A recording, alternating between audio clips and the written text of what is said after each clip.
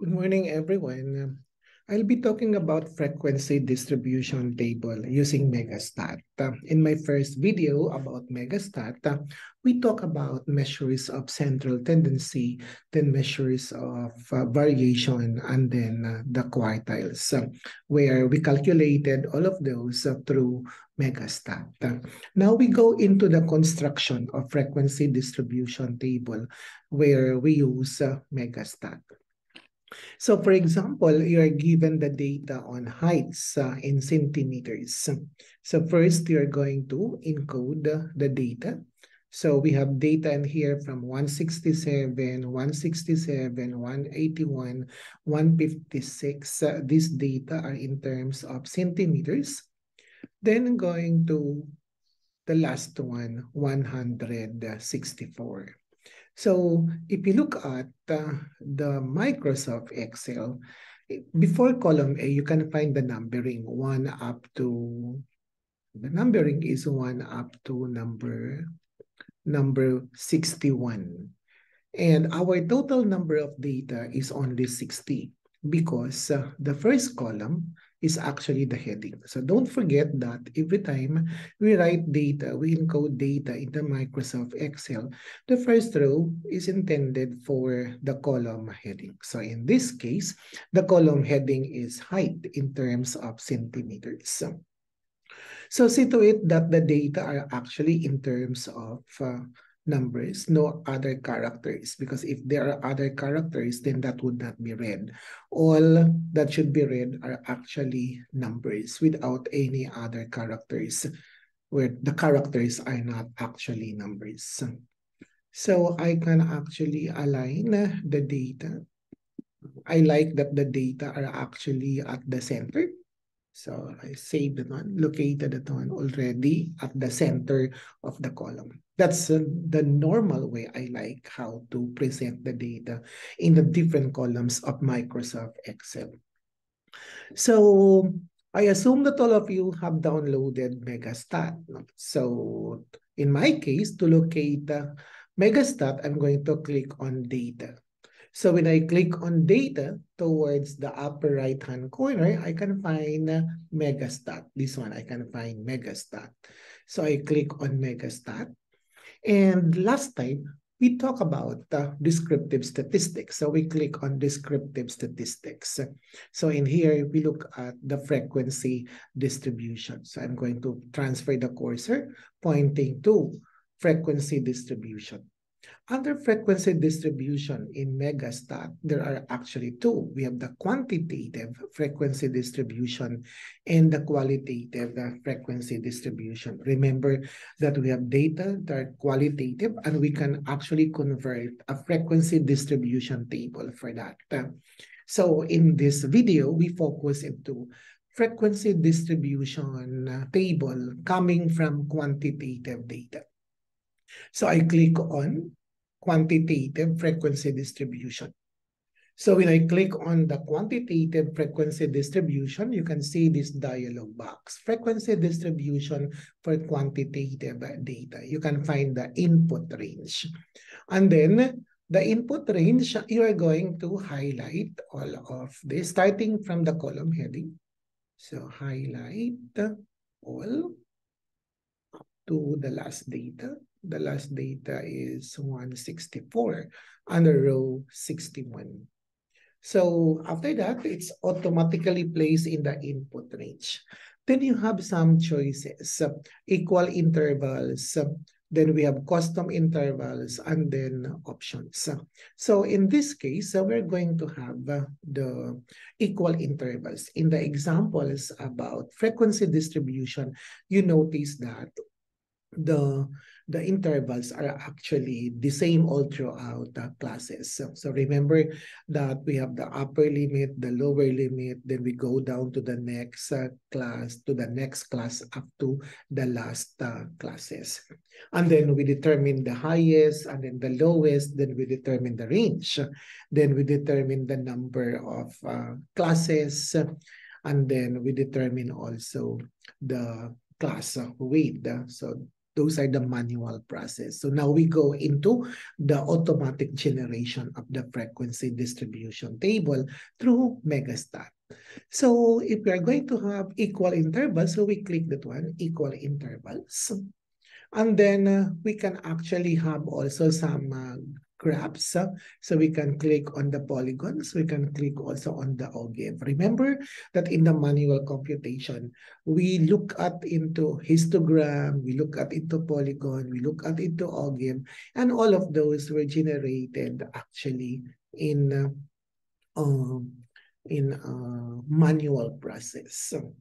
So I click already histogram, polygon, OGIV, and then we have the equal interval.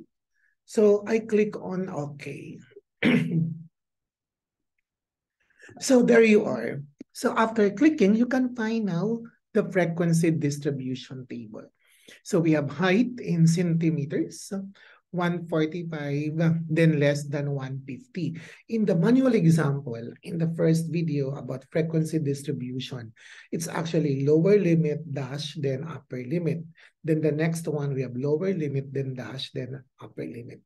But what is used in Megastat is actually less than. So 145 less than 150. Then 150, then less than 155. So when we say less than 150, that means 150 is not included. Then we have 150 less than 155, then 155 less than 160, then up to 180 less than 185. So the midpoint is being provided already. The class width is provided. The frequency is generated automatically. The percent is given also automatically. The cumulative frequency and the cumulative percent is also provided in there. So that's very nice. So without much more effort is about the Megastat. You can actually calculate all of those needed in a frequency distribution table. The tedious part in there is the encoding of the data, no? The encoding of the data.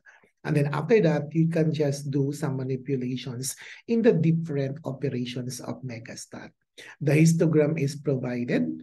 The frequency polygon is also provided, and then the OGIV is also provided. So there you are. So we look at into the different outputs, no, about frequency distribution table coming from a quantitative data. So I'm going to repeat. So these are the data being encoded in here. So being encoded. See to it that the encoding is correct. You encode the numbers correctly. If you don't actually do that, so there would be errors in the frequency distribution table. Why? Because the data encoded are done incorrectly also. So see to it that you have the proper labeling of the column. So in this case, the total is 60. And that corresponds to row number 61. And why row 61? Because our first row is actually for the column heading. So 61 minus 1, so we have 60. So the total number of data that we have there is 60. And then you click on data. When you click on data, you can find the Megastat in here. That's in my gadget, depending on your gadget on where you can find the Megastat. So I click on Megastat, then put the cursor under frequency distribution table, and then there are two. We have quantitative and then the qualitative.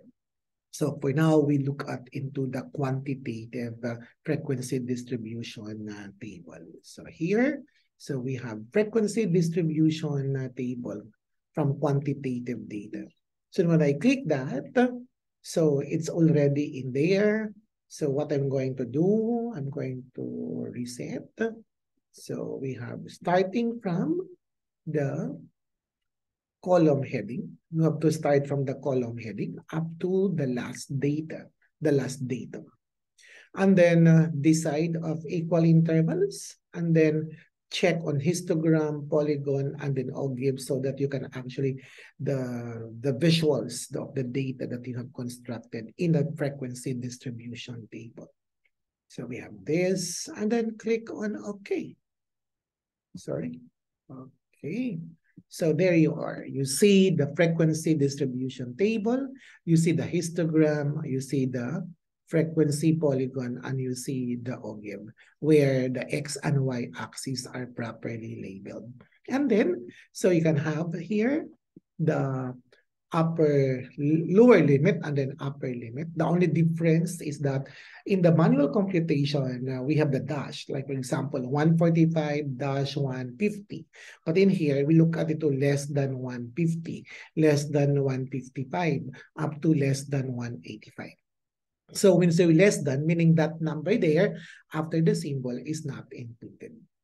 So 145 less than 150. So 150 is not included in the first class, but 150 is already in the second class. 150 less than 155. So 155 is not included in the second class, but the second class is included in the third one, 155 less than 160, meaning 160 is not included in there because of that symbol less than 160.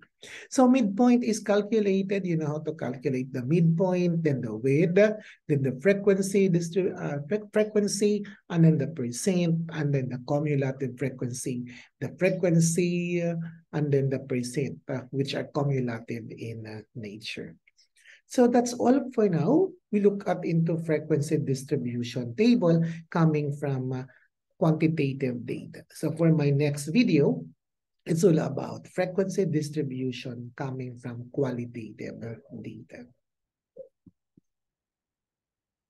So thank you very much and happy day, everyone.